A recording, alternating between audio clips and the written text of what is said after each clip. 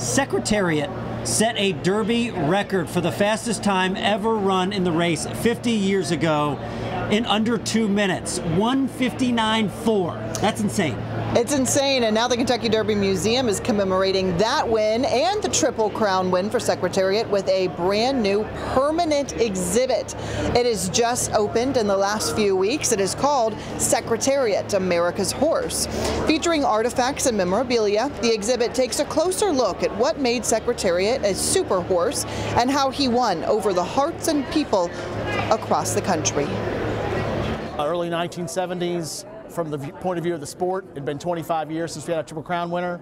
A lot going on in the country at the time, politically, public figures, assassinations. America was in a difficult time. So you had a hero or distraction, whatever you want to call them, with these great athletic achievements that really registered with America.